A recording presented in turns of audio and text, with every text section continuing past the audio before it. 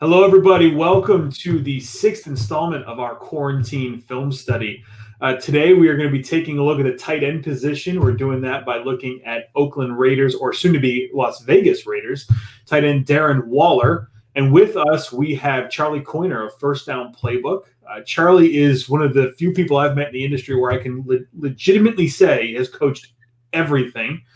In terms of position, most people end up with a single specialty. Charlie has covered it all at both the NFL and the college levels. And we've been working together the last few years as he has built a tool for coaches to build their own playbooks. There's two components to this tool, and we'll talk about all of it a little later at the end of the show. But just to give you a quick synopsis, both with his library of plays. Coach, how many plays do you have in that library now? Oh, we've got somewhere over 35,000 plus. We quit keeping track of it at this point, but yeah, we got a lot. So with over 35,000 plays and the ability to draw your own, there's really nothing you can't look up and build in terms of your own playbook with coaching points all there for you. So we've been using that tool, and you'll see that, guys, from us coming soon as we really enhance our glossary and get that ready for you.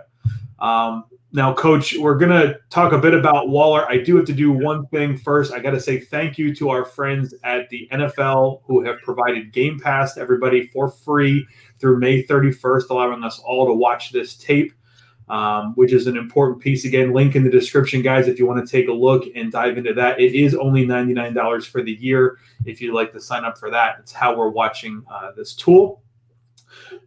This cut up. I also want to say thank you to our friends at Telemetry Sports who have allowed us to be able to filter things down and create cut ups. Coach and I sat down to pick out the plays for this here a few days ago, and our ability to really slice and dice to particular things. We wanted to look at him on routes that require some change of direction and see how he did in terms of executing there on targeted routes. And then we wanted to look at him in line as a blocker at the point of attack. And so our ability to filter down to that was really efficient with telemetry. So very excited about having that on board.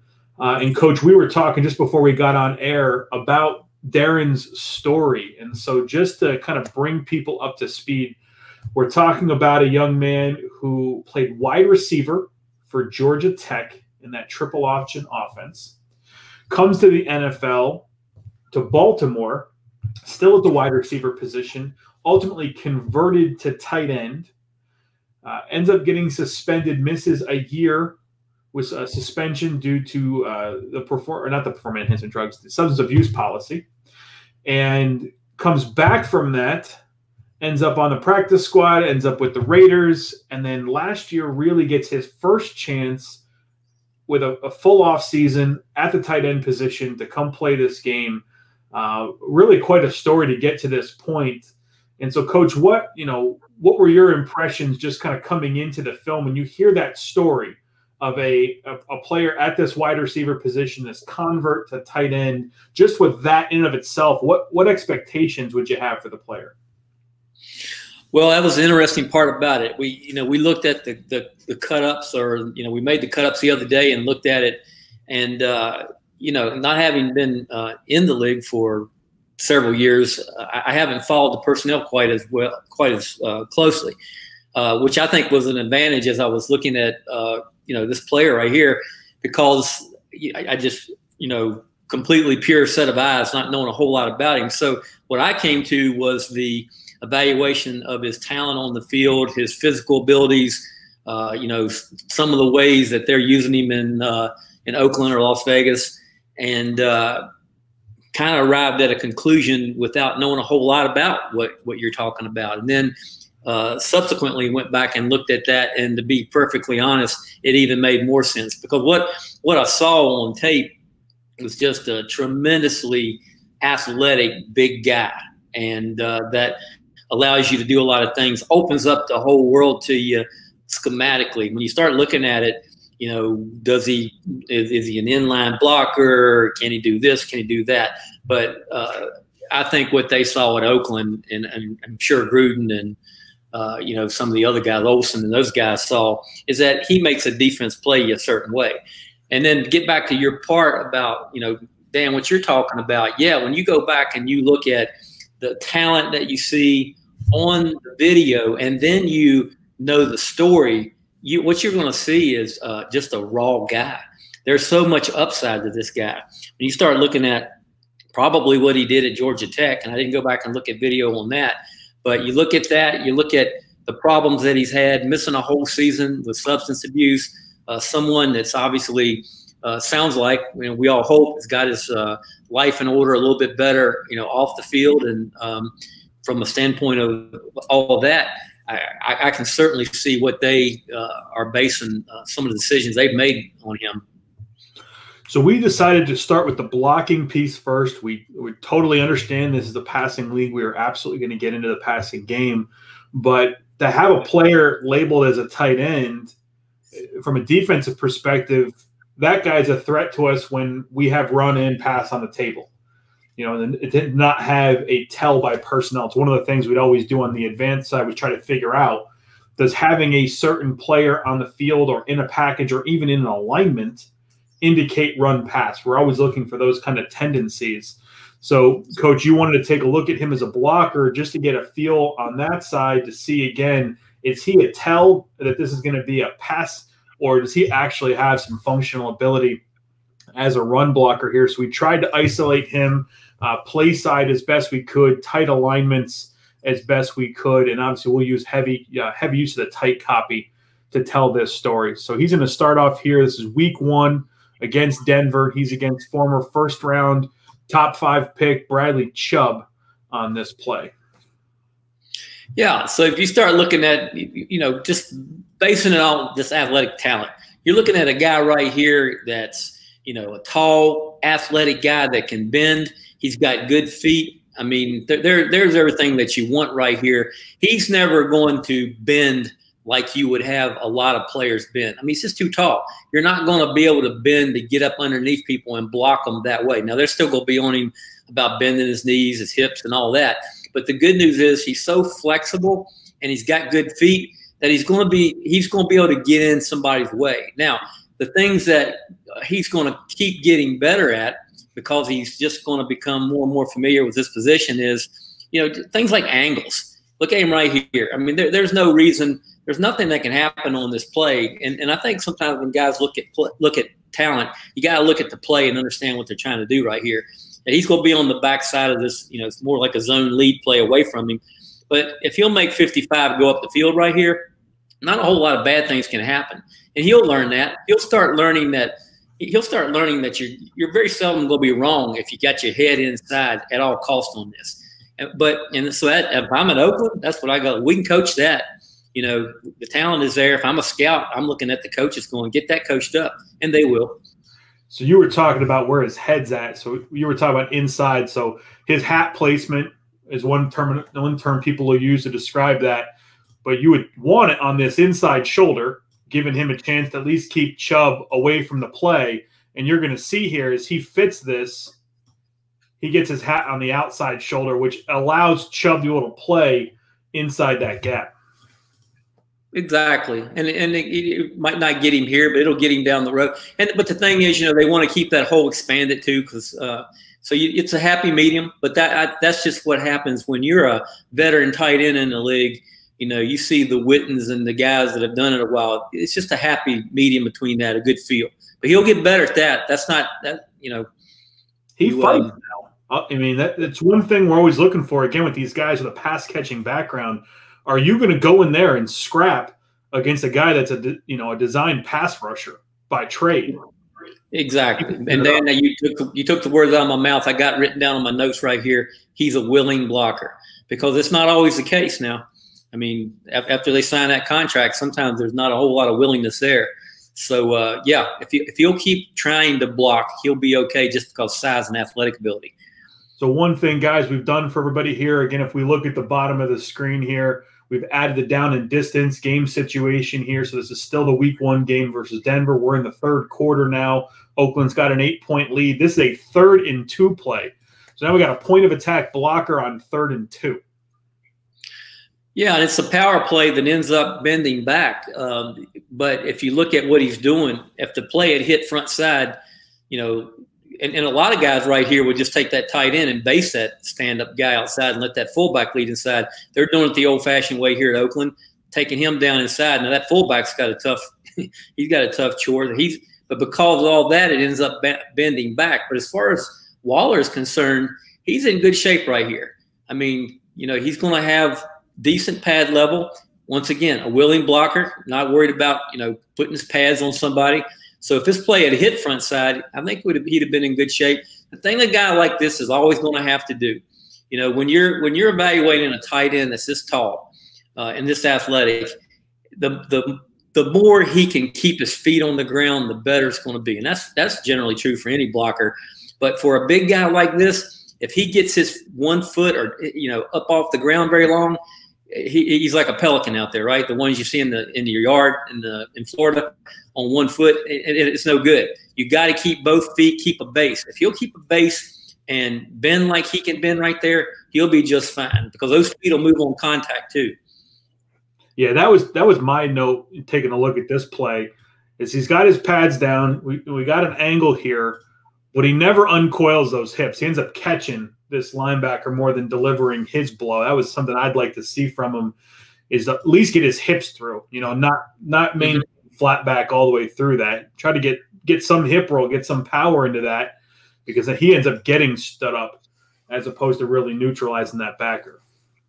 And I agree with you, Dan. I just don't think he'll ever get to that. I'm just gonna be honest. With my 9 years and looking at, you know, really tight ends a lot, this guy right here, if you know, we'll try for 8 years maybe, because he'll be in the league that long. He'll be a I don't know, it's like Gates type, you know, always wanting to do that. But I think as long as he keeps his feet active and keeps his body on them, you're going to have a whole lot more success than you are trying to get him to bend. Because, you know, how tall is he? I don't even know. What is he, 6'5", 6'6"? Yeah, 6'6", in that range. Yeah, none of us are walking around 6'6". That's a long way to bend. I know I'm not. I'm sitting here in my 5'9" chair, but no, I don't have that height either. There's no doubt about it.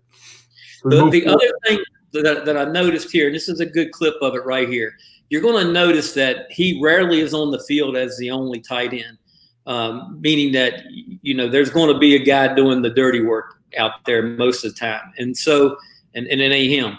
So I think that what they see at Oakland or Las Vegas is that he brings certain types of defenses just by being on the field. And, you know, knowing that Gruden's a play caller and Greg Olson as a play caller, having worked with Greg, that just makes that job easier, because right now as he comes over here in motion, I mean, you have to respect him, you know, to be able to put that big body on somebody. He's not going to, you know, knock their helmet off or anything, but he can put a body on that and become a run threat.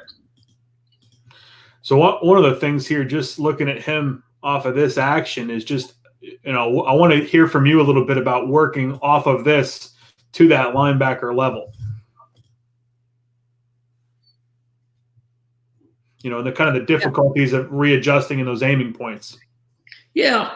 And once again, that right there is the deal where, you know, he's feeling his way through it and trying not to be wrong. I just think what he's going to have to learn to do is just keep active feet. He's trying to be right on both sides, and meaning that he's trying to guess where the ball is going to hit. Just come on off and get your body on it and keep your feet active. Would you like to see him come off, get pads on, roll the hips through and all that? Sure you would. But at the same time, it's just, I don't know how tall 54 is, but he's not 6'6". So that's going to be hard. But what you want him to do here is finish. I always would tell a tight end, and if I'm evaluating a tight end right here, I would say it's hard for 54 to make the block if your big ass is on him. In other words, you know, you might not be, you know, winning some kind of, I don't know, you know, big block award right here. But if you stay with 54, make 54 make that play with one arm. And I think that he'll get better at that. Right now, what he does is he kind of lets up at the end, and 54 does make that play. Oh, I got you. I'm with you. So same week here, we're on a 2nd and 2 play. So obviously we got Kansas City feeling like we got a pretty serious run threat with the package here. Looks like we got 12 personnel, tight end to both sides. We'll take this copy. I mean, I would be encouraged by this. Once again, you know, he's going to get better at everything you're seeing him do. He did not really do. Did he block? Did he block at Georgia Tech? I'm sure he did, because they throw the ball 3 times a game. But it's a different kind of deal. It's a different feel. But what I like about this is what year is this? You guys know? This is last year. It's 2019. Yeah, but I mean, is it midway? Is it because it looks like to me he's starting to get an idea about keeping your pad square, because he's square out here to some degree. He's widening that hole. He has an understanding. He'll begin to get a feel for, you know, that right now is the point where you want to get. You used to call it heavy inside hand, right? At this point, what you're doing is you're widening the hole. You're staying square enough where this dude is like, all right, I got this 6'6" thing I got to get away from. He'll at that point right now learn to use a heavy inside hand, all right, and without holding, finish up the field right there. And he does. I mean, he does right there. That's good, guys. That's hard to do now. Not many of them in the league will do that. Now, is it a finished product? Heck no. But I think that I understand what they're looking at right here. And one thing, so this is week 2. Week 1, we saw him against Bradley Chubb in Denver, and he gets his hat on the outside. So 1 week later, now we're at least nose to nose on that. Yeah. So already starting to make some small adjustments within 1 week. Absolutely.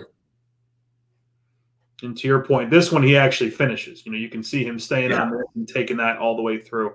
Heck of a play by 53 here by Kansas City. Just to give him a little credit. They expected him to get sucked up in the wash, one of those doubles to come off on him. He scraped beautifully.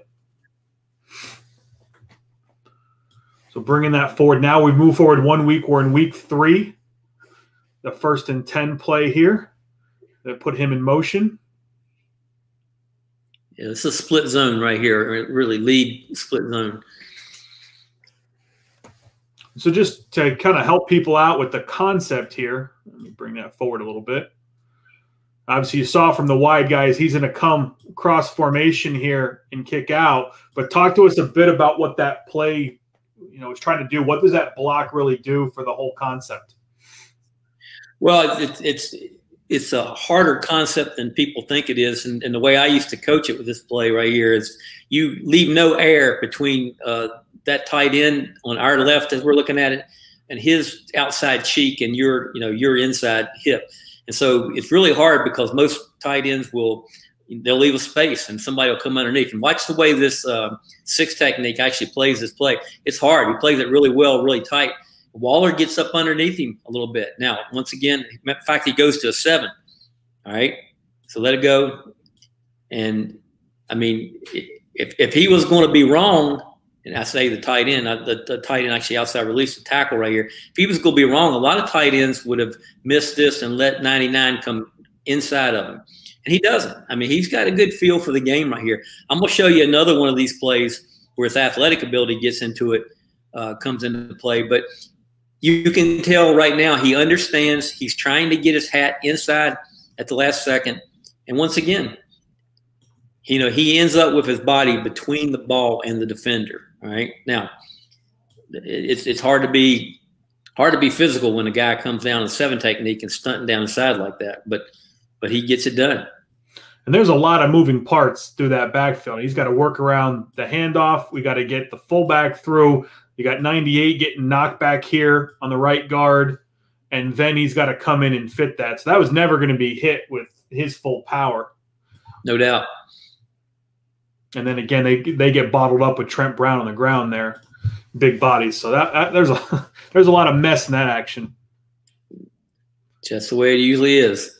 No doubt, no doubt. Well, Minnesota's really taking it to Oakland in this one. Now we're in the 4th quarter of that game. It is 31-7. Another 1st and 10 play here as Oakland is working themselves back into it. And just to give everybody a note here, he's up top.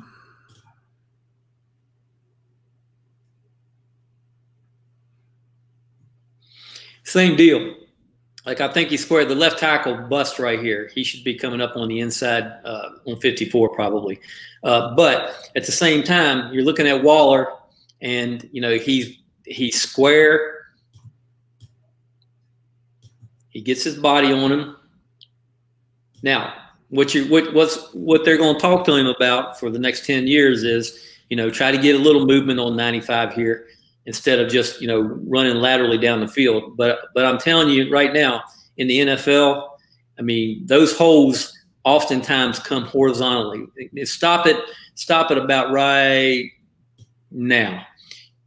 Those backs in the NFL, if you can give them a hole, like the ones that are out there right now, and they're pretty much horizontal because nobody's getting knocked off the ball a whole lot, they're going to end up finding a way to spit through there. But the thing I like with Waller, the more he can keep his feet on the ground, see how he's kind of elongated there. You don't want to get there because that's a big man on one foot is no better than a little guy on one foot, to be honest. But he does have great body control and his ability to stay on this thing. And like I said, I think that tackle probably should come up on 54 here. Yeah. No, there's something's amiss with that all the way across. And so when you're talking about movement, just to clarify, you're talking about vertical displacement? Yeah, exactly. Vertical displacement, and it's great when you can get it. But at the end of the day, they're good players too, and they get paid. But the one that I would think that, and they're screwed up here a little bit, like you're talking about. But if he were going to have that tackle come off, this is another deal right here to where he's got to feel himself losing 95 inside, and he's just got to use a heavy inside hand late with it, and then actually at that point, yeah, get vertical.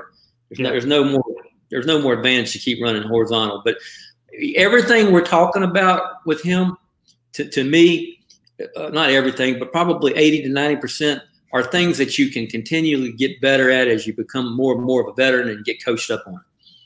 Well, because to your point, his effort is there. He fights all the way through on this one, and we know the body control and his athletic abilities there. So to your point, it's all technical, and no one's born with technique. So everybody's going to learn at some point in their lives. And I'm just going to give a hint for our viewers here. At some point, I will be doing a tape on 54. I love watching that guy play football. We're going to find a way to get a show on him down the road. But no, I'm with you on Waller on that one. So now we bump forward a few weeks. It's week 8. So we're leaving week 3. We're now to week 8. And we're sitting here first and goal. And obviously got a lot of bodies in the box here for the Houston Texans. All right, so we're over here on this side of the formation.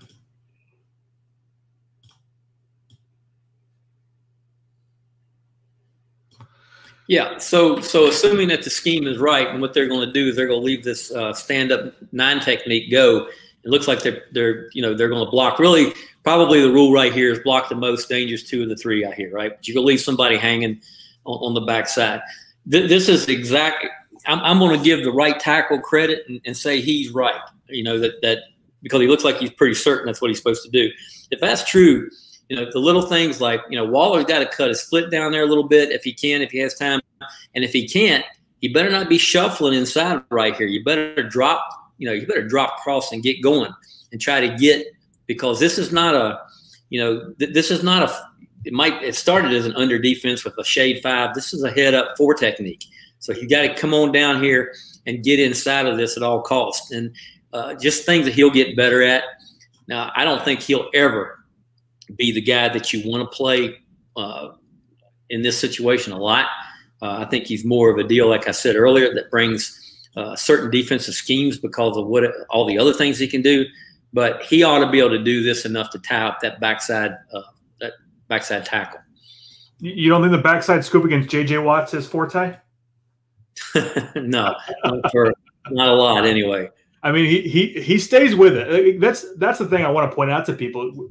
As the league keeps moving and the passing game keeps getting stronger, and the guys on the college side don't spend a lot of time blocking. And again, we know his background's a little different, but the less we have of these opportunities for these guys to block, most of these guys, maybe even they understand the concepts, may not want to. And so he's right. Showing an understanding of the concepts in a lot of ways. Again, to your point, he should have been faster on this one. But he's in here fighting to make this happen. I got to give him credit for that. No, yeah. Then that tackle has no need to be that fast either. But once again, it all how much work has he had right next to 77? They'll all get better. You're gonna see in the passing game, just where to me it just looks like I think what's going on right now with the pandemic and all that. I think it really hurts a guy like him. The more he can be doing little things that we're seeing mistakes on tape like this, the better off he's going to be, and he's probably missing out on a lot of work. But yeah, those are the type of things I see where he's just going to have to improve. A feel for the game. Alex, I want to know who 97 is here from Houston on this one. Again, you guys, I apologize. My eyes get caught up on some other stuff sometimes. I was impressed by him making a pile here when he felt this, and then his athletic ability to get back up and secure the tackle. Well, he made the play on it. Yeah, exactly. I mean, my goodness. Making the pile is one thing. It bubbled the whole thing, made it really tough for everybody. 66 can't come around here. But to be able to get back up and then wrap up the running back is really something else. All right, so we bump forward 2 more weeks now, and we're into week 10 here. And we're sitting here on a 4th and 1 play. All right, 4th and 1. Oakland is down by 4 with 2 minutes to go in the first half here on that side of the field. Just got a note. Angelo Blackson was the player for Texans. Well done, Angelo. All right, so Waller goes in motion. And he's got a hold backside on the fullback dive. Again, we're going to see him cross the formation here. Make sure everybody sees that.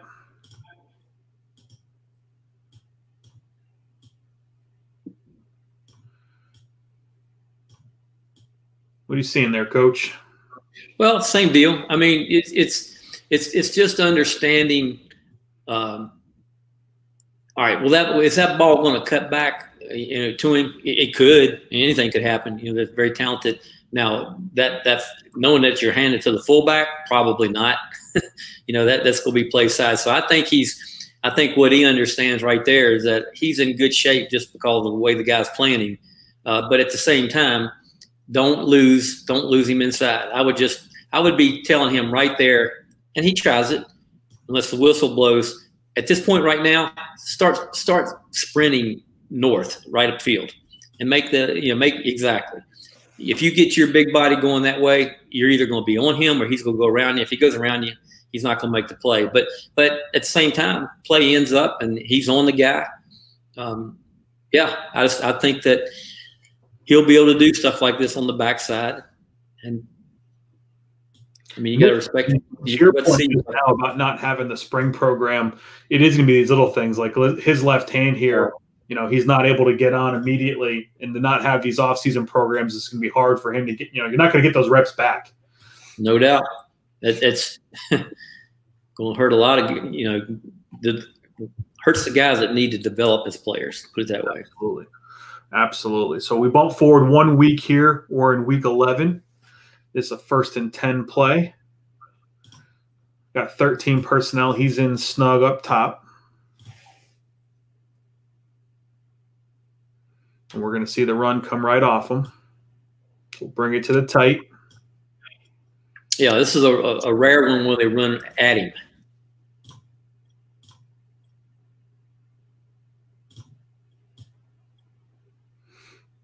So he's got the D end here, one-on-one. Right, same deal now. But what he's starting to get a feel for, all right, is staying square.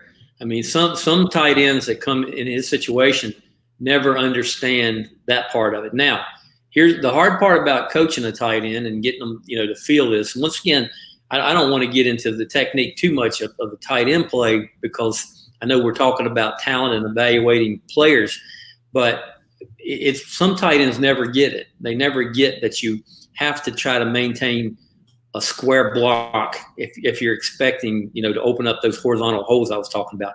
But right now, all right, this is where he will improve so much in the next 2 to 3 years. He'll understand that at this point right now, he better get a heavy inside hand, his left hand, and he better that better be his emphasis, because he's going to have to get vertical with 94, okay? And the only way he's going to ever do that is have a heavy inside hand. And once again, you can see his big, long left leg getting extended out there. He can do that only because he's such an athlete, but still, the more he can learn to keep those big feet on the ground, just like all offensive line coaches teach, he will be better off. He's still got that leg dancing out there. Obviously, Hubbard gets bumped off here, and now he sees that inside gap, and he works himself off that block. Yeah, and this play might have been designed to bounce. I mean, if you look at, I went back and looked at the, the backfield action of this. It looked like to me the back knew he was going out there the whole time. So the fact that he loses inside may not be as big a deal as I'm making it. He's going to be more squared up. If he's going to be pushing him inside, at least be washing him down. That's right. But he does, again, he stays on it to the finish.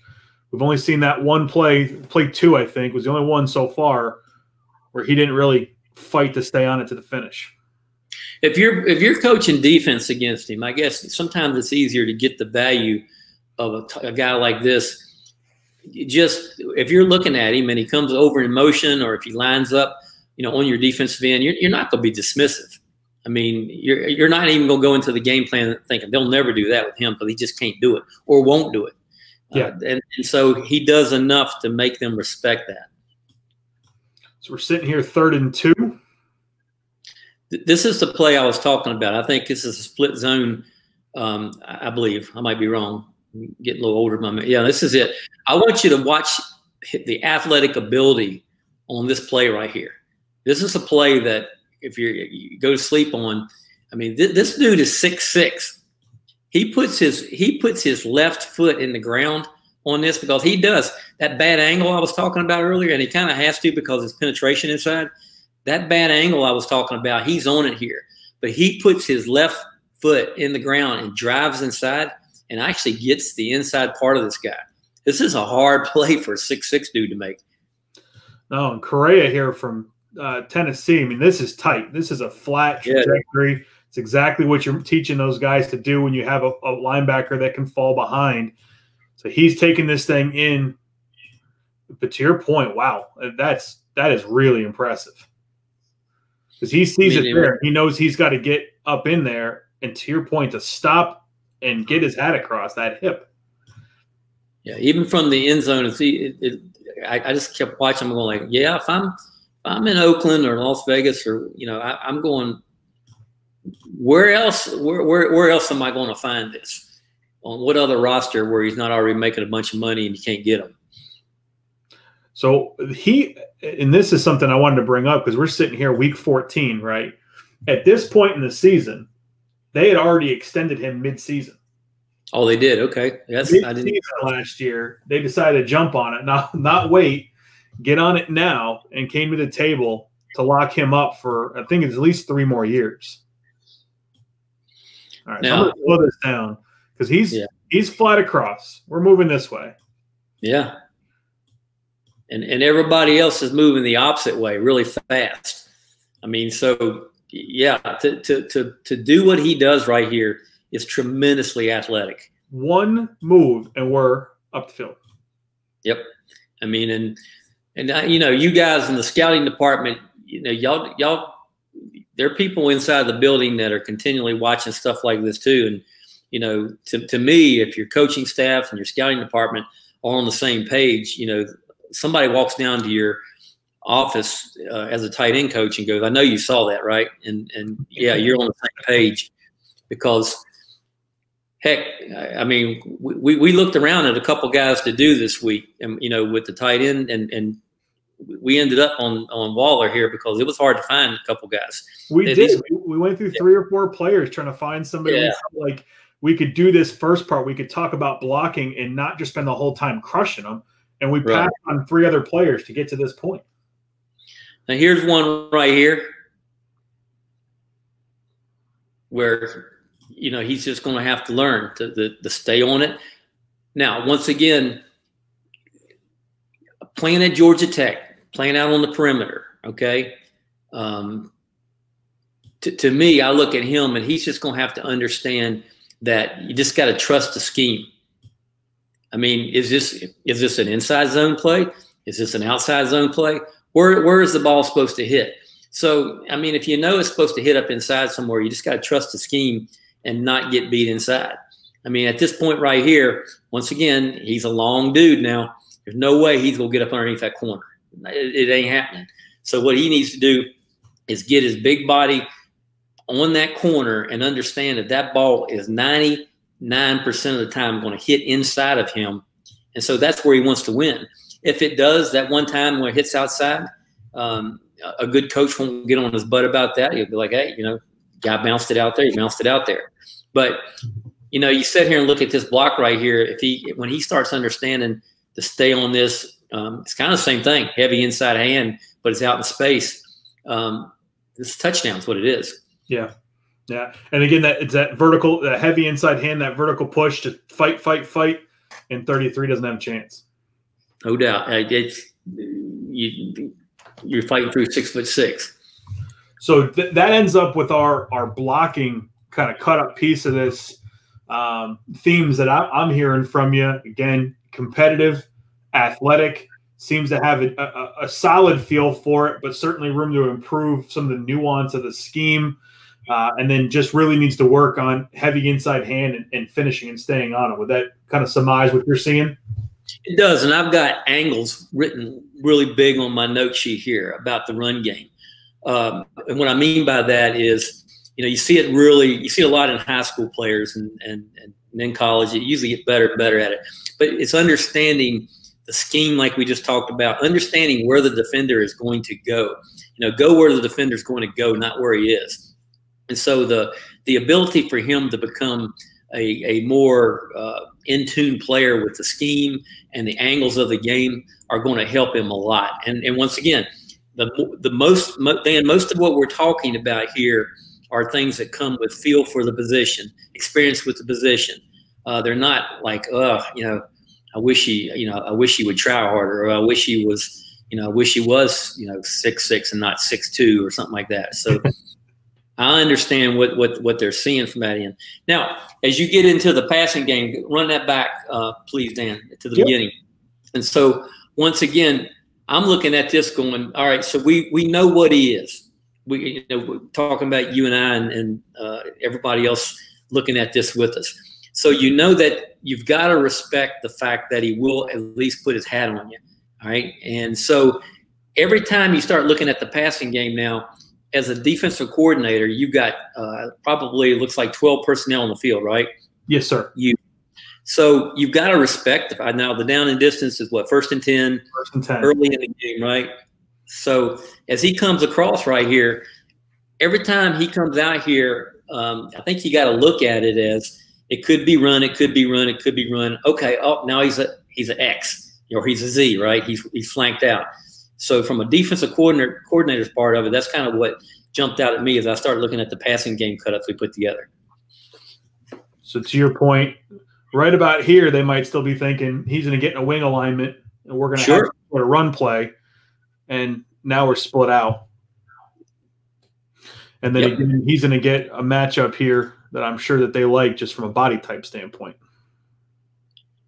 And I don't know, is this quarters, a type of quarters where the safety here is stepping down, or is it, and I think it is some type of quarters deal, but they know that, based on what they've done right there, that they're going to get some type of off coverage with him. And so get that one-on-one. Yeah. But one-on-one to where it's not press, and one-on-one where it's, even if it's covered 3, the guy's going to give some ground right there. I think that, the game has changed so much, and you sit there and go, does a tight end help you in the run game? And so immediately what we do is we think, and I'm old fashioned too. We think like, okay, can he line up, and is he going to be able to zone with the tackle, block down and let the tackle pull and all those type things? But, at this level right here, does a tight end allow you to run the football based on if you play a certain way, you will do this with him. If you play it another way, then he might just stop, like you said, in the wing position right there, and we might run it for 5. So 5 yards is 5 yards. In the NFL, you don't get real picky about how you get it, and I think that's what he does for an offense. So when you're seeing him run this little route here, what kind of thoughts are going through your head? Well, I get to it more in the later part of the deal as I've kept watching him. But yeah, I think he can be. I think he can be more succinct with all his routes, and I think he and this is a big part right here where he and Carr are going to miss the time together a lot if they're not together. But I think that just the ability to put his foot in the ground, you know, show Carr his numbers right here. It's okay. It's just gonna get better. In other words, don't drift. Don't drift at the top. Just put the, you know, be a stationary target. And that way, I think Carr started holding the ball a little bit as the season went on, to be honest. Okay. So this is week one. It was certainly something we'll keep an eye on as we work through it. Yeah, and that's a big dude getting up, turning his shoulders, getting upfield. He has excellent hands. Did I see that right? I mean, are we talking about that he went from 6 targets and caught 6 one year, and then he went to 117 targets the next year and caught 90 of them? That's not right, is it? It's a big jump. Yeah, I saw some kind of stat that it was something about that. How many targets did he have that's this year? I guess I probably looked at it wrong. We'll pull that up here. We got them split out up top now. Again, 12 personnel, same week here, 2nd and 8. Or is he? If you're a defensive coordinator, is he? You know what I'm saying? Look at the look at the end linebacker, whatever you want to call it. They're respecting it like, yeah, you know, he might just put his big body on me here, and we're out on the top of that corner in a hurry.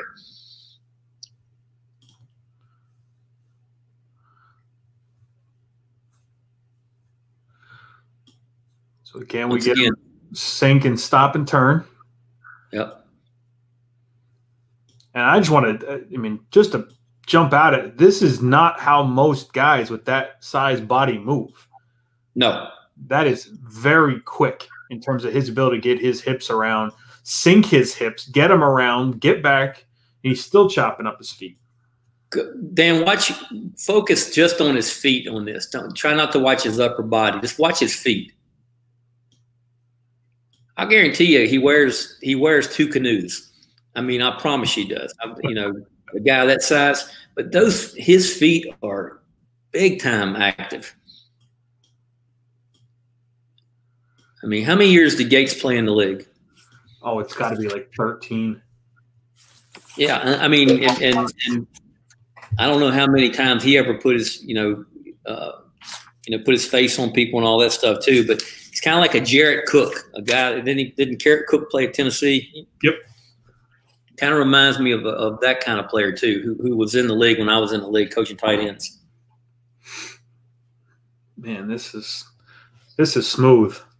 This is very smooth. But once again, and like I said, this is where he and Carr, need to just keep working. That one right there, boom, that ball's on him. I think he gets the fact that, just get upfield with it, try to get upfield with it. You're not going to win many of those battles, but it was 16 seasons for Gates, by the way. Not too shabby. Yeah. No,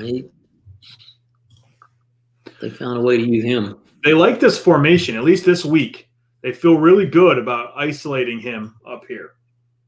Well, once again, now this is one of it. This is, and we'll come back to what you just said because I want to. There's a reason for that. I think it's why they see value. A lot of the reason they see value in him. But at the same time, this is a bad route. Okay, he's going to get better at this. He likes to get up when somebody makes a play on him and act like it's interference. It's not interference. He's got to get this route right here. If he wants to go one more step vertical, that's fine. But he needs to get flat to negative on this. Yeah, at least even back to the ball. Because if he comes back to the ball on this, that safety has no chance right here. Right. And so if you drift just a little bit right here, you're going to give the safety a chance to get in there and make a play, knock the ball down or whatever. He'll understand that. So we're saying right here about the 45 is when he's really getting into that break. And we're going to float and float and float 5 more years. So instead of Yeah, coming down here, we're up here, and to your point, now that safety is absolutely in play. that's right. He's getting, even with his big body right there, and he'll win a lot of these battles. It's called, and Carr will get it out there sooner because he trusts him. But Carr, look at Carr. I mean, watch Carr's footwork here. That's too long to let go of a concept like this. But the reason it is, he doesn't trust him. And we're going to say this a million times. I'm telling you right now, our current situation, not having the ability to work with one another, these two guys need to work together. They need to go, find some town and just quarantine with themselves. They'll make a lot of plays if they do. So it rounds that but off. That comes with the feel for the game. Weights on it, because right there he's open. And to your point, Carr's just sitting on it. Yeah, but he doesn't trust him. If it's a receiver, tight end, or there's trust in there. If you get that Brady Edelman type of trust, that ball's gone right now because that dude's going to flatten it. He's going to be negative back to it, and there's no chance. The only person you're worried about, if you're a Carr, is that corner. You're looking at that corner, make sure he doesn't sink up underneath it. But that's not going to happen. You can see they jump it right there. Now, the thing I was saying earlier, Dan, go back before. Let's just look at the formation. Okay, so, yeah, he's flexed out. We call it used to call it a close split. It's about 5-7 yards right there. But at the same time, just having this is 11 personnel. I mean, he could line up. He could take 3 steps on his and line up right next to 74, and it brings a whole new creature to you, right? Yeah. There's different things that you can do from here. So I think that's what Olsen and Gruden and the guys fell in love with when they started looking at he's doing just enough, and they're seeing all the same things we are athletically to where we need to probably do this before everybody starts seeing this. But he can do that. He can run that route a lot better, and he will. Smart play by him. So we advance 1 week now, and we're going against Kansas City. We got him in here, number 3, to the trip side.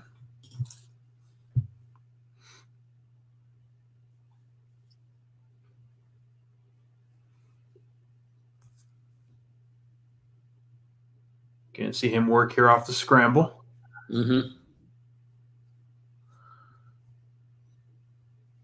This is one of those things from a field perspective. He's got the DN dropping off here. Well, the thing I liked here was that a lot of times guys will give up on it. He doesn't. I mean, he has.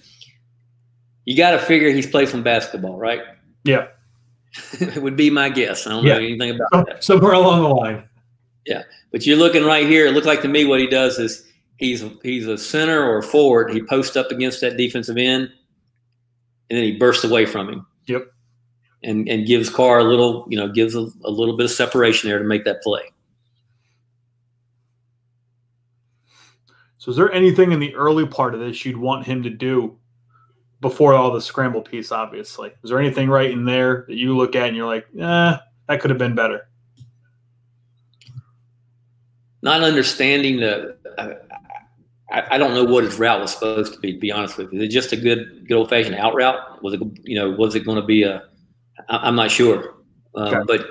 But yeah, on his release, I mean, you're going to see a guy have wasted steps and things like that. But I don't know. I think he'll get better at all that.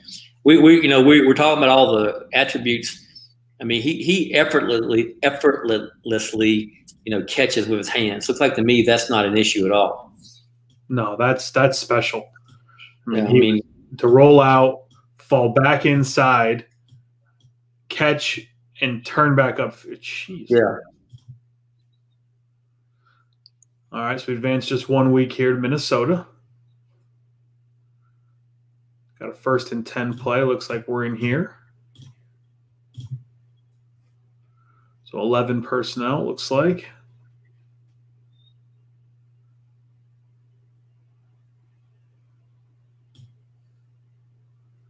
Again, and one of the things I wanted to pick your brain on is just, when you're trying to assess how a player understands coverage and leverage. These are some of those plays I'm always interested in people's perspective on.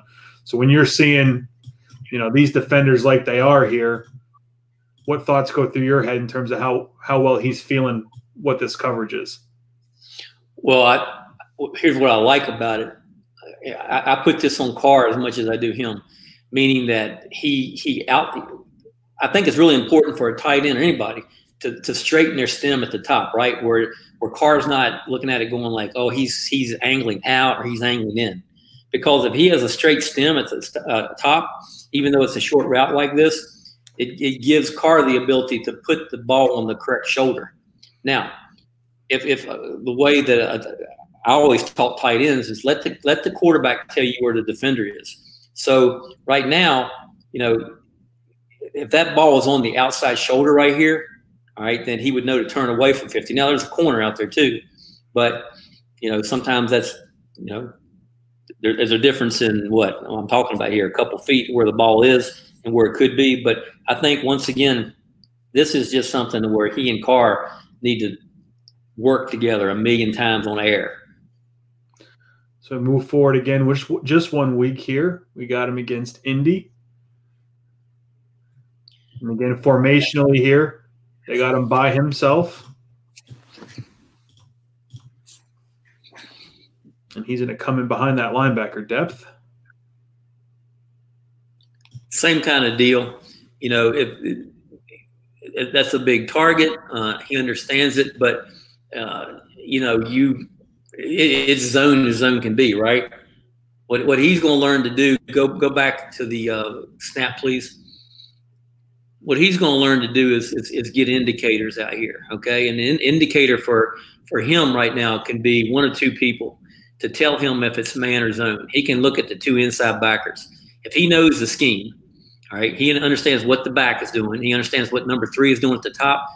And when he releases right here, they do what they do, it's zone. I mean, it's zone. So having taken that, all right, he's running an in route, 10-yard in route right here. He knows already that he's going to be sitting down in a hole or throttling down at least. And you can see where he kind of keeps moving right here, and it gets to the same thing. Carr is wondering, is he going to that ball's out, all right?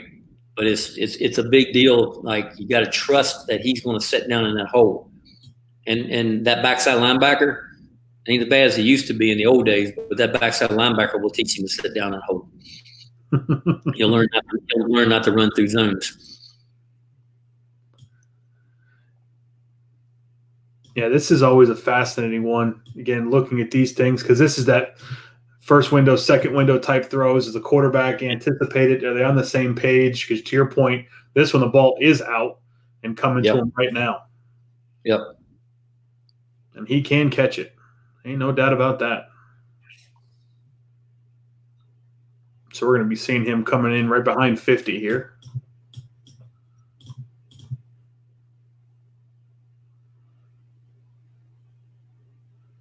Bends it in.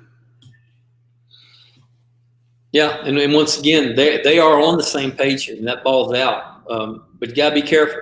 I mean, once again, you get over here to the right too much, and that's where the quarterback's coming back and saying, I never saw him. It's not a fun sideline conversation on that one. No. So sticking with the Indianapolis game here, and again, guys, what we tried to do with this particular cutup, we wanted to see routes where Waller had to break things or work the top as opposed to just running, seams or goes or what have you. We wanted to see him actually have to throttle down some ways and break things off a bit. And I think that, there's a million things he can get better at. But I think that's where you go next with this guy. I think you do run some double moves with him. Let's face it, he's run a lot of stick routes, and they're going to start sitting on it. They do before this cutup is done. But, you start running a stick and go, a nod, or whatever you want to call it, and actually letting his big body go down the field a couple times. That's going to help. That's going to help everybody's calls too. He seems to understand release here, getting himself away. Doesn't take anything. Seems to be square. This is more like what I was talking about before, right? Like that ball, if that ball probably is on his outside shoulder when he actually gets it, and it should tell him turn away from, and it does, turn away and get upfield. And once again, those linebackers are good too, but it's going to give you a chance for yards after a catch. So we go forward 1 week here. We're playing Chicago. I believe this was the London series.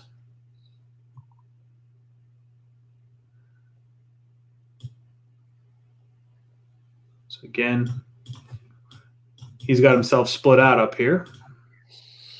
Got himself. I apologize. That's bad language here. Coaches have him split out up here. This is where he just needs to be, just hang on with the feet. But that, what's the personnel on the field here? My guess is it's at least 12. It's 21 or 12. 22. 13. Yeah, oh, you got here, sir. 1st and 10. So, you look and the middle field's closed, and this is a good old-fashioned kind of cover 3, And so that guy up top, if they're going to play it like this, and that's why coaches do their homework, they know they're going to probably get this. So what you've got right here is a soft cushion corner out there to where, Carr ought to trust this, and he does. Rhythm, throw it out there. Let the big man work. Take advantage of that cushion all day long because he can actually get in and out of that way better than most tight ends. Most tight ends are not going to come around that fast. I mean, it's not wide receiver completely here, but this is quick. For a big man, it sure is. Fight forward and gets himself close to the first down.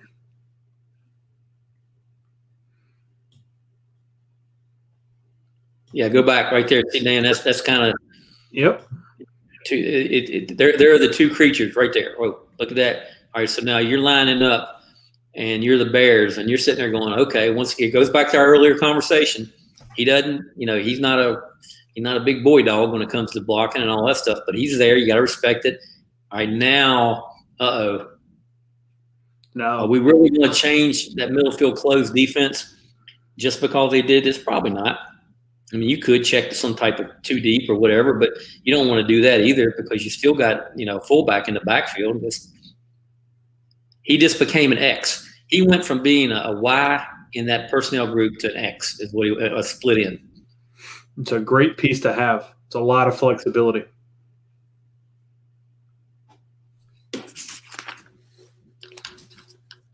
Now we're sticking with that up here. I mean, this is some trust right here. Yeah, it is. Because it was played differently this time. I'm sure that at some point, Chicago's like, we're going to cover the middle field too. We're not going to give him that cushion out there anymore. Now this right here. Once again, it gets back into that thing of, are you going to, can he put his hands on this little corner and go by him? Can you throw a back shoulder ball down the sideline to him? Can you do those things with him? At some point, if you can, it's going to make this a lot easier to throw and catch, right? Because if you keep doing this and he's pressed up like that a lot, the balls will get juggled. Or that corner's just going to step up underneath it, and it ain't going to be a good thing. But if you can start stretching the field with him, maybe a little hitch and go or something, that's when this becomes an easier play. I'm so fascinated by how quick he can sink and get back. I mean, this is not what you see from tight ends. This is not what you see from this frame. This is very efficient with the DB that's right there. 21 is right there the whole way. Yep. He's able to sink. If he was slower into that, 21 would be already wrapped back behind this thing and make sure that that's not a completion. But he gets in and out of that so fast that he opens up a window. I mean, he fully separates against the press corner there. I mean, that's X receiver stuff. And once again, you said it best. I mean, it's it's Carr trusting it too. I mean, that's. Well, in fact, Carr bird dogs us the whole way. Yeah. I mean, they know he's waiting on this. They know what Chicago's going to do. Now, I think probably they think that guy's going to be a little softer out there. But once again, that's a big body to play through if you're 5'11", 6-foot corner. So they move forward 3 weeks now. And again, just formationally. So we're in 12 personnel, it looks like again, but look who number one is. Yep. Horrible route. Same thing. Still floating. So again, guys, he's breaking here. Coach, we're saying the 10. Looks like we're starting to break there at the 10. Yeah, exactly. And I don't even have a problem with where he starts to break, but man, just work. Don't lose ground at this point. Wherever you break, don't lose ground. Work back to the ball. I mean, Carr will begin to trust this too. This ball should already be gone. Yeah. I mean, the ball should be gone. Understanding should never be a factor. I mean, if he breaks this thing flat or point downhill, that guy's never a factor. But shit, he runs into him. Yeah. He breaks. I used to tell the tight ends this, and any receiver coach. I mean, you're responsible for that guy. Carr's responsible for the guy here on the back or the inside part of the bunch. I mean, he got to make sure he doesn't sink up underneath it. But this ball could be gone, and yeah, this ought to be. If they progress the way that you should progress, these throws will begin to be as easy as those stick routes we're seeing. Yeah. And so the note I have down here is the longer the route for him, the more chance of error, and he usually makes it right now, but he'll get better. Yeah, and he can learn to tighten that. He has the body control. We've seen it. We saw it on that rim block against Tennessee when he got back underneath 44. I mean, he can move his body. But you see him at the end of that play. He did that on both bench routes that he ran poorly. Watch him when he gets up. He doesn't understand that he's interfering with himself, not the DB. The DB shouldn't have a chance to interfere with him. Absolutely. Absolutely. So again, formationally here. This is a formation we see a lot from Kansas City in order to get Kelsey lined up by himself. Well, it's like you've been saying, is he a Y or is he an X? That's a tough defensive thing to do because, again, then you got to start picking, do I want the corner? Do I want the safety? Am I going to deal with my linebackers? What's that do to my run fits? That's a lot of moving pieces. And especially when they come out and they move those formations like that, so you think it's one thing and then you get another one, and they keep doing this where it's a tight enough split, he can go get Melvin Ingram right now. Yes, he could. Now, this is a 2nd and 20. So obviously they're keying some certain things. They'll let him have these yards underneath. He understands, you can tell he's been coached, the old deal, split 2, run away from 1, right? So he got zone right here. He at first he almost doesn't want to do it, but he's being coached. Right now he says, all right, I gotta try to split these guys right here.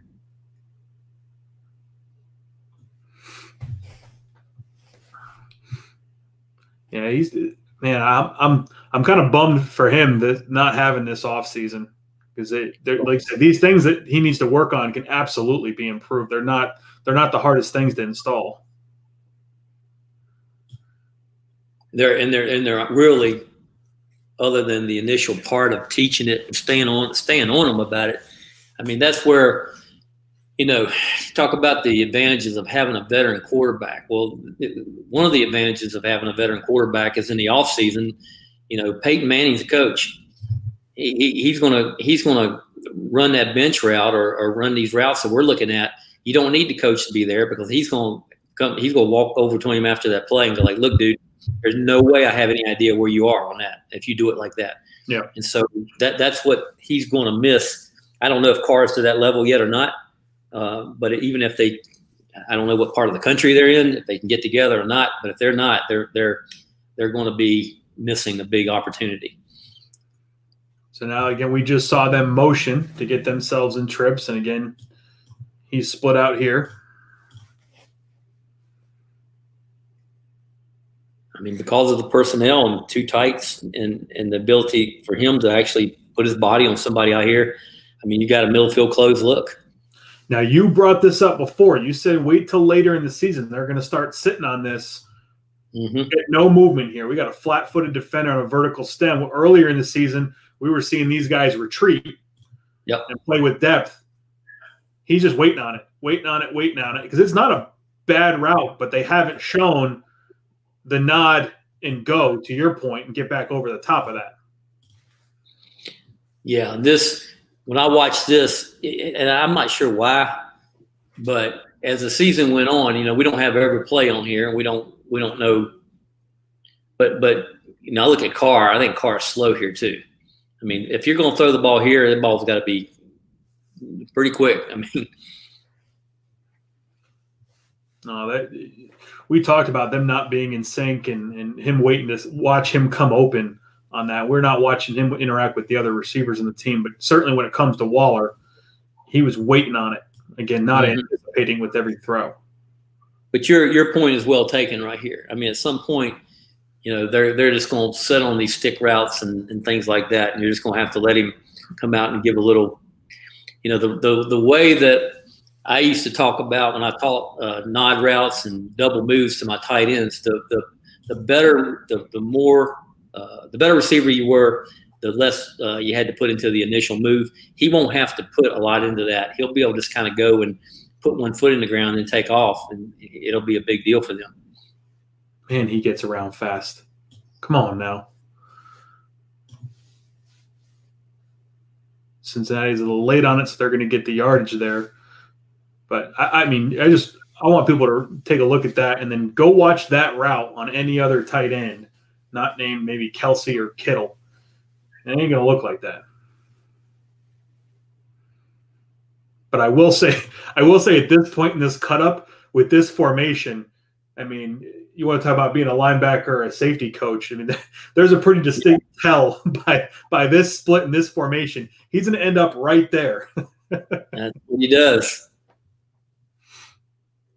I didn't see, and the other thing, and I know we're not looking at, all the plays right here, but I mean, with a tight split like that, bringing him across the middle on a shallow cross or a drag or something like that, I'm surprised we didn't see that more.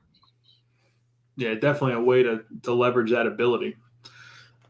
So we move forward here, week 12 against the Jets, who didn't seem to bring their high-powered video cameras this week. Here's more of it. We're going to see it a little bit here. I mean, and obviously he's got to face this against zone, but he's up top.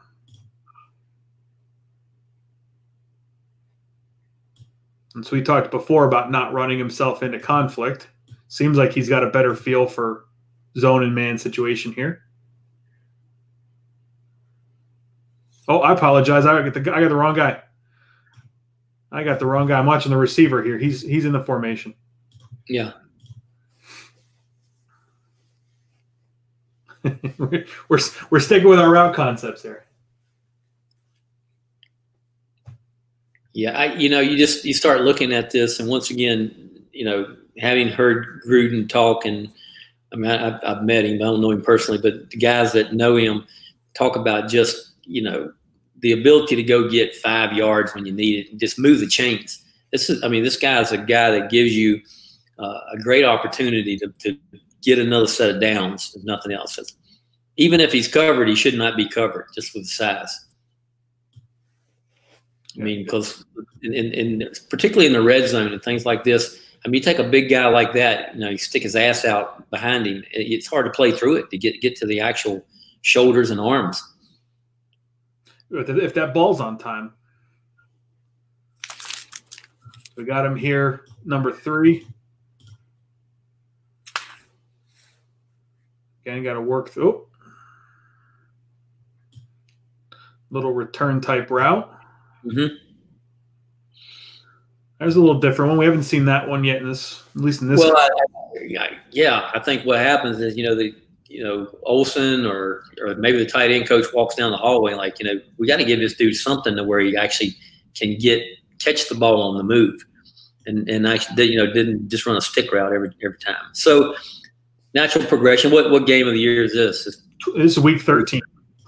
Yeah. So once again, you're going to see this guy have a whole new arsenal of things that he can do in, this coming season. And the key is to make sure that he doesn't become lackadaisical and average at the ones he already has. But you got to just keep giving him new tools. And this will be one he'll get better at when he realizes he needs to be patient and let this clear go through so that he can work on it, because he ends up tripping himself by running off his heel. Now, again, he's an athlete. He is an athlete. Gathers himself and comes back outside out of that. But if he just gave himself just a beat, a half beat, he doesn't end up tripping himself there. Yeah, I would have never recovered from the trip. I'd have been on the ground.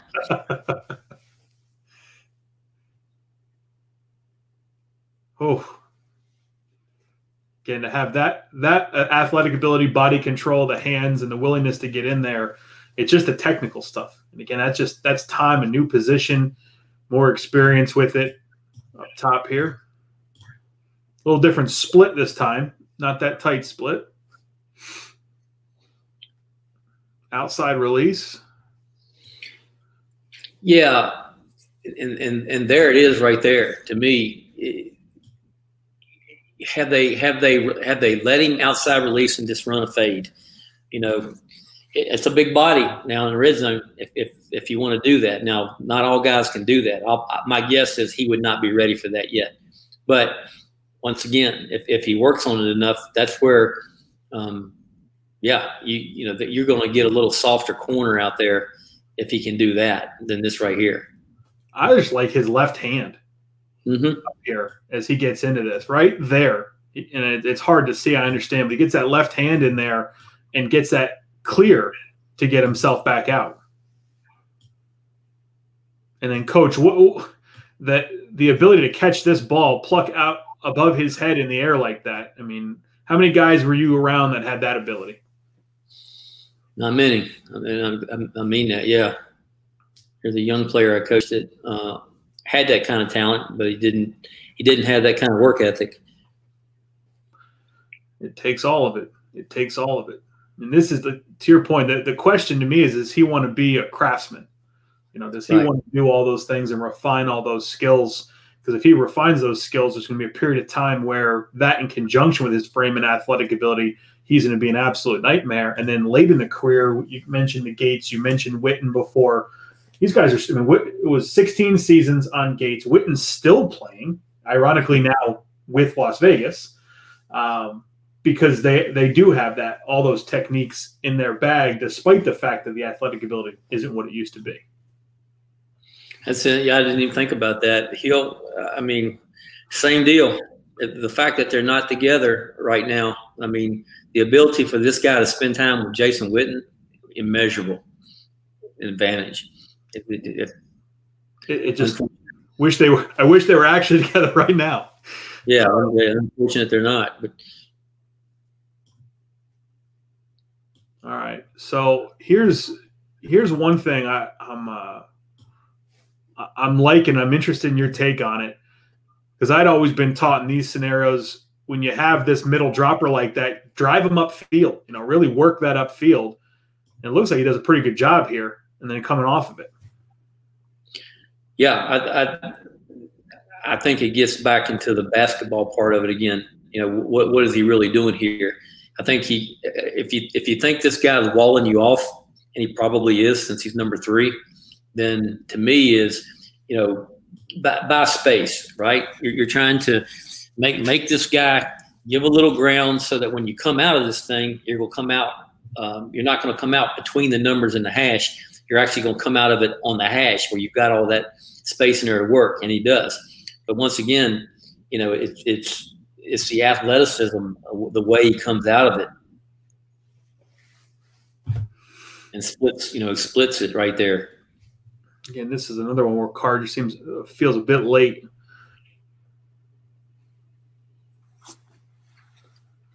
We'll see exactly when he gets this thing out of there.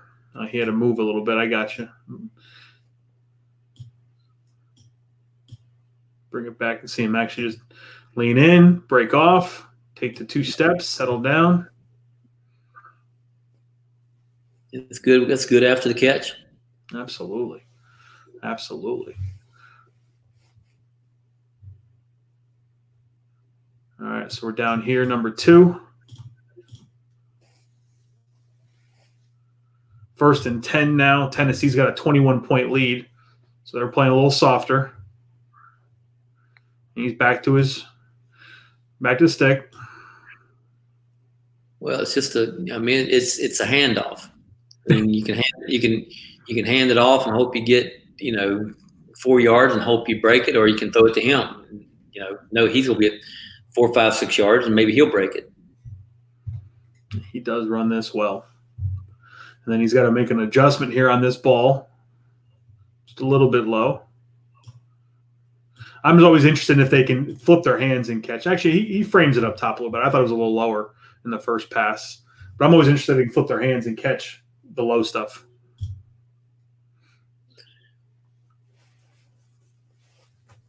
So now we're in a week 15 Jacksonville game here, up by 7.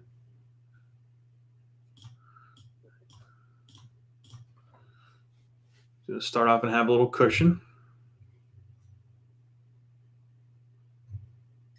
Yeah, this is the same as the last one that he ran an in route. Just going to have to be careful. I mean, to me, you just got to learn to sit that thing down in that hole right there. Even come back to the quarterback some if you want. Otherwise, this is going to be the player you're not going to want to see. Yeah, you won't, because you keep running over now. Sooner or later, they're going to get you. I mean, it's a different league now, and for good reason. But yeah, you can't run through zones in that league. So we'll see him again here. So you look. The thing he does, Dan, before we get to that part, is that I see he has a good feel for straightening that stem, and because what you coach there is you want that DB or anybody back there playing the back end to have a 3-way threat, all right, where it's vertical, it's a corner or bench route, or it's also, or maybe some type of skinny seam route, be like a post-it where we're a outside receiver. So he keeps all of those threats alive, and with his speed and size and everything. And then, now you start building the tree from top to bottom. Now you start building their basic crawls, your in route. But and you can see he runs past it.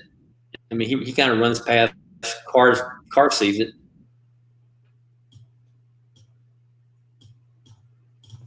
I mean, that ball, he'll learn to sit that down where I'm going with that. Absolutely. Because he drove that thing well enough that 37 couldn't come back underneath him, between, again, the stem and then his foot speed put him in great shape there.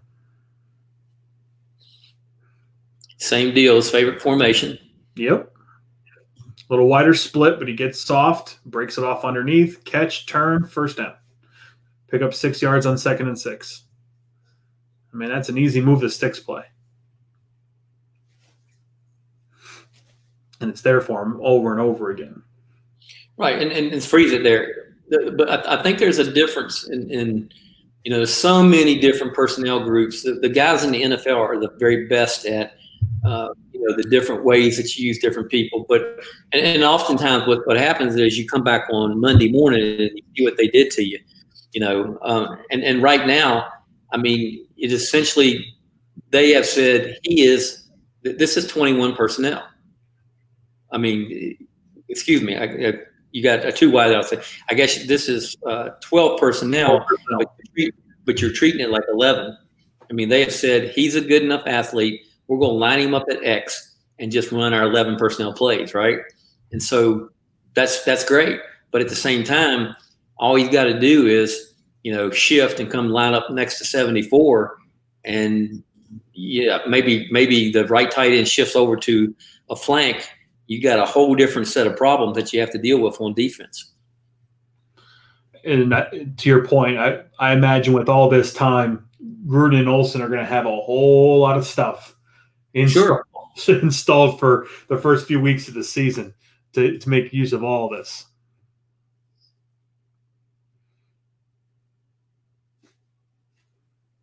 All right, here. So our last couple plays here as we wind down.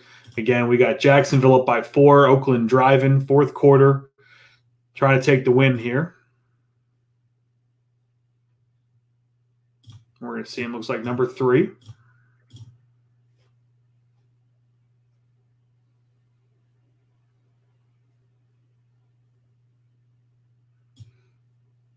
We're going to get him at least move the sticks here, it looks like. Mm-hmm. He knew where they were. What a snag. What a snag. I think the tight copy is going to give a way better angle on this catch.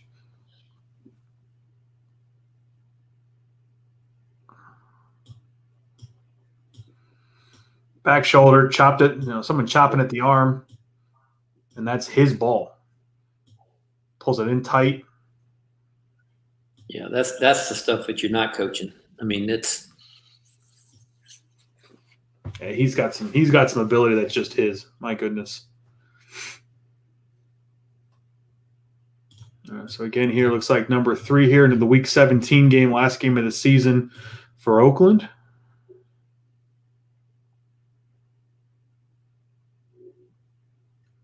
And the ball doesn't get there. But we've seen that route a few times here in the last segment. And I think that's the conversation that they've had about him, is that if you give him a spot to get to on the field, he's probably going to get there and get there better and faster than most guys at that position.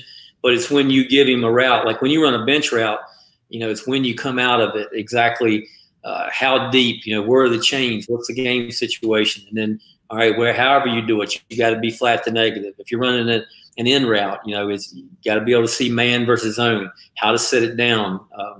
Because a lot of those zone plays, if it's not just the fact that if he's running through zone, he's going to get hurt. It's also the fact that if he'll sit down in that zone and Carr trusts him, he'll get the ball where eventually he'll start splitting those defenders. Yeah. And now you got a big dude running down the field and all the things that we talked about too, from the standpoint of how do you build on what he already has? And it's, this is just one example, but, I talk to coaches every day right now, high school and college, and I don't talk to as many NFL guys, but it kind of brings home to me the average fan does not understand just how much work probably gets done this time of year, with one-on-one connections with receivers and quarterbacks and, all that kind of thing. No, this is going to be difficult for those those guys that fall in that developmental category. I think it's real clear why they added Witten to the mix, and it might not be for the play on the field as much as it might be for a mentor in that room to get this kid these details. They locked him up last year. They got a few good years out on a really good contract for the team side. The Raiders made a smart move from my standpoint. Looking there, I'm excited to see what this young man does moving forward as he can get more time with that coaching staff. But, Coach, I wanted to really hear a little bit more from you on first down playbook and to give people a little bit more on what your mission was when you set out to put this together. Yeah, first down playbook, on the surface when you look at it, we talked about it earlier. You're talking about 35,000 plays, the ability to find what you want. There's not much football that's not in there, and we're always growing. We've kept up with the RPO phase and all the unbalance has made a big comeback in football and things like that. But at the end of the day, what first down playbook is about is almost what we just did there, meaning that our goal is to get coaches away from spending so much time drawing plays, drawing schemes, and get them back to working with the players. Now, okay, if you're in the NFL, I get it. You've got, a quality control guy or 7 analysts. And, if you're at Alabama or wherever right now, you've got maybe, more help than you know what to do with. But that's not the typical situation.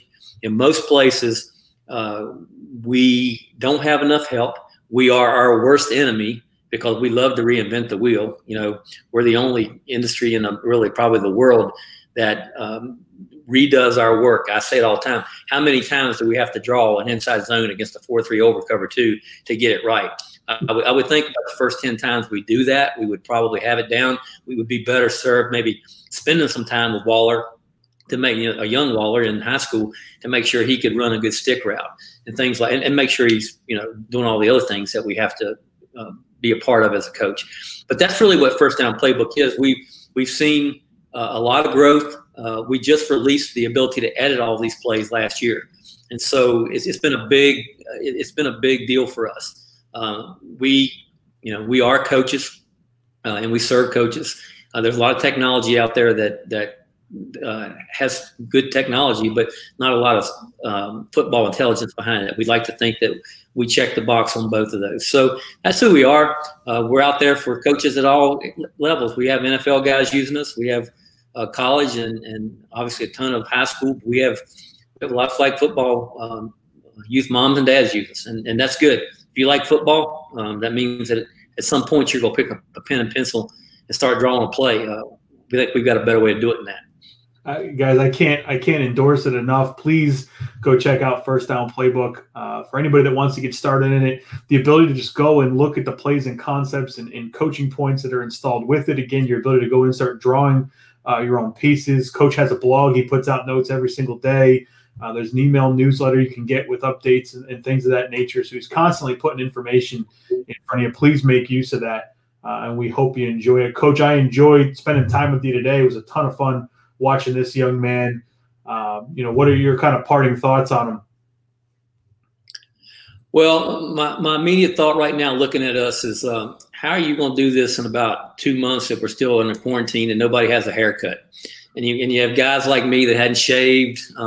You're going to have guys on there that look like Tom Hanks on that movie where he was on the island. So, this is a great deal that you're doing from a standpoint of, the personnel. I've always Dan, I can remember being in my apartment in Austin, Texas, first time we ever talked, and we were both at our genesis right then, so to speak, where we were, just kind of seeing what we could do. And, we both come a long way. There's a big time advantage to the things you're doing here because you cannot be a good football coach if you don't understand the needs and what the players have to do physically, and vice versa. I've always thought that the better scouts, the better young scouts were the guys that walked down the hallway, shut the door, and maybe didn't want anybody else to hear them, but they're like, Coach, I really don't understand what your position needs to do.